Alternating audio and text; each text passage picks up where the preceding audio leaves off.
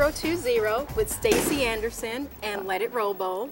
Why is that cool? Well, we have a lot of fun here and a great atmosphere and great service.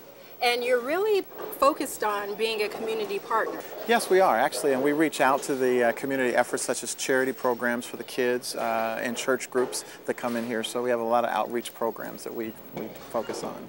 In terms of our outreach, I know another cool thing that you're doing, you're offering free bowling for kids. How does that work? Yes, actually it's our Kids Bowl Free program. They go down to our website. Kids get an opportunity to bowl 2 free games every single day. All they do is go to our website, letitrollbowl.com, and click on the icon and they'll print out coupons to bowl 2 free games. Now that's great. You're the only bowling alley here in Phoenix to offer that program, right? That is correct. And why is it so important for you to do that?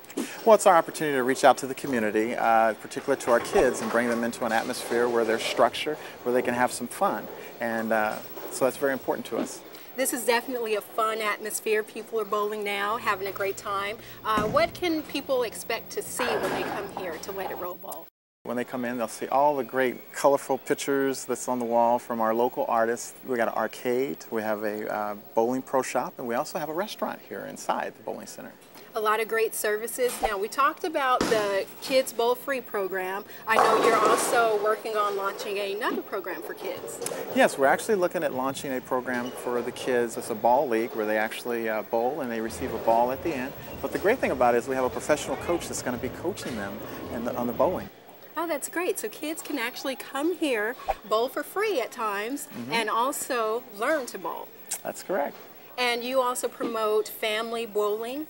You have something called hydraulic bumpers. How does that work? Yes, how that works is it's on a per name basis. So when you come in and register, we put your name in, and for each person that would like to have bumpers, the bumpers come up automatically during that time. So if you want bumpers, you get them. If you don't have to worry about it.